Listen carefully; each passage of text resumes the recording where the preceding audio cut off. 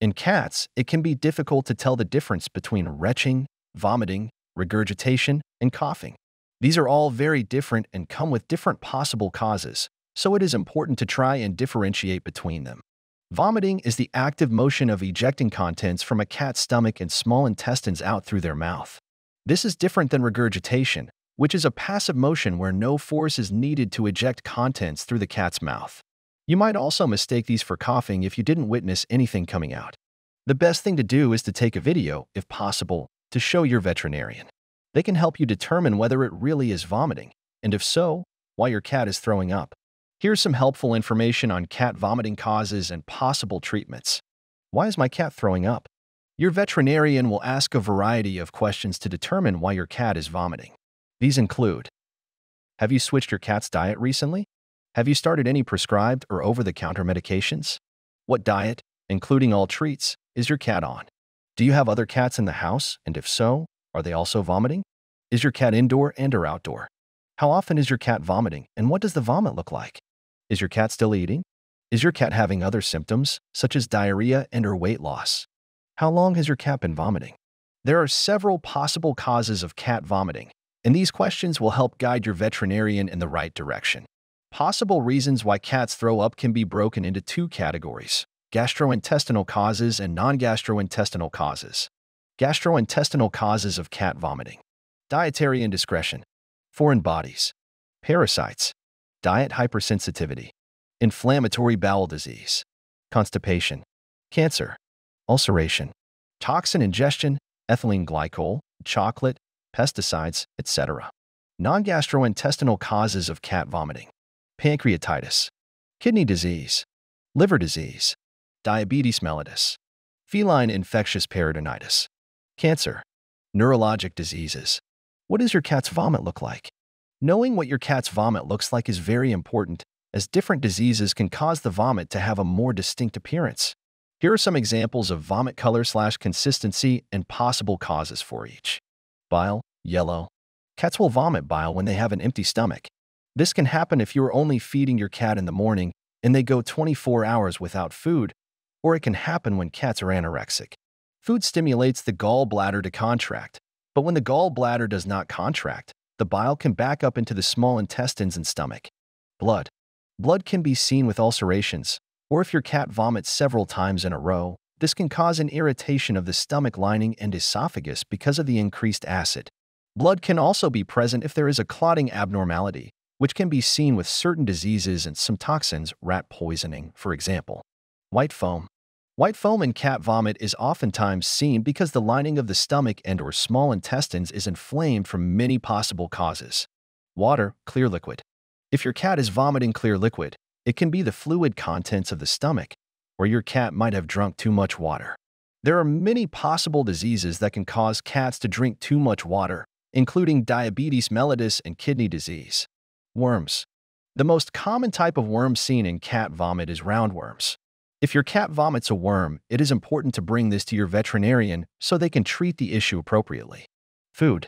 Cats who eat too much or too fast can vomit food, and it typically appears in a tubular shape. They can also vomit food if they become nauseous shortly after eating, if there is a foreign body obstructing the food from moving into the small intestines, or if they have a food allergy. Hairballs. Cats can occasionally vomit hairballs, especially cats who overgroom or cats with long hair. Brown liquid. This is usually indicative of digested blood further down the intestinal tract and can be seen with ulcerations, foreign bodies, or even hairballs in the intestines. Green vomit. If your cat is throwing up green vomit, this usually indicates that the food or substance was brought up from the small intestines. The mixture of the vomitus with bile can turn the color green. Mucus. Mucus is typically seen if your cat is regurgitating and not vomiting. If you see mucus, it is very important to determine if your cat is actually vomiting or if they are regurgitating.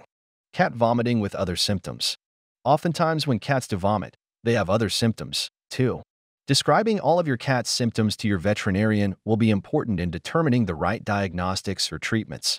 Your cat is vomiting and not eating. It is very common for cats to not want to eat if they are nauseous. You can see this with a variety of conditions, including foreign bodies, kidney and liver disease, severe diabetes, inflammatory bowel disease, etc. Your cat is vomiting and constipated. If your cat hasn't defecated in a couple of days and is straining to go, they are likely constipated. This can cause a backup of contents in the small intestines and stomach, causing cats to vomit. Your cat is vomiting and having diarrhea. This combination of symptoms tells us that there is not only inflammation within the stomach but also within the small and/or large intestines. Your cat is vomiting and sneezing. If your cat has acute vomiting and sneezing, they could have contracted a virus, such as coronavirus. It is not uncommon for cats who become sick, vomiting, to also develop an upper respiratory tract infection. This is because a large portion of cats contract certain viruses, such as herpes virus, as kittens, and can be acting normal until they are immunocompromised. Your cat is vomiting and drinking a lot. Cats can vomit after they drink a large amount of water. They can also have disease that cause them to drink a lot and have vomiting, such as kidney disease, diabetes mellitus, and cancer. Your cat is vomiting and pooping on the floor. Cats may defecate on the floor if they have constipation or have an increased urgency to go, which can be seen with intestinal inflammation and diarrhea. Should I call the vet if my cat throws up? You should call your veterinarian right away if your cat vomits more than 2 to 3 times in a row. Your cat has other symptoms, such as not eating and diarrhea. If your cat is also having diarrhea, it will be difficult to keep them hydrated without seeing your veterinarian. Your cat does not eat or drink for 12 hours and has vomited several times in a row. Your cat has already been diagnosed with illnesses such as diabetes, kidney disease, and hyperthyroidism. This is an emergency, and your cat should be seen immediately, as this could mean that their disease is progressing. Early medical intervention is necessary in these patients, as they can become dehydrated very quickly. Your cat has vomited a worm. You need to deworm your cat and any other animals in the household as soon as possible. It is also important to keep the environment clean and scoop the litter boxes several times a day to ensure that your pets do not get reinfected. Can I give my cat anything at home for vomiting?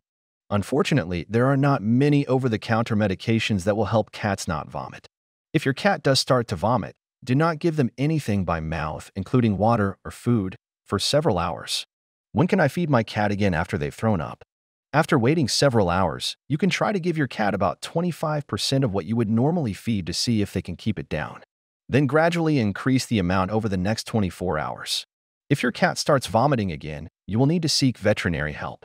How vets treat cat vomiting? It's important to distinguish between acute vomiting and chronic vomiting. Chronic vomiting is defined as a cat who vomits more than once a week or has been vomiting on and off for more than 3 months. This is much different than a cat who suddenly starts to throw up. Treating acute vomiting in cats. The first step in properly treating your cat for vomiting is identifying the underlying cause.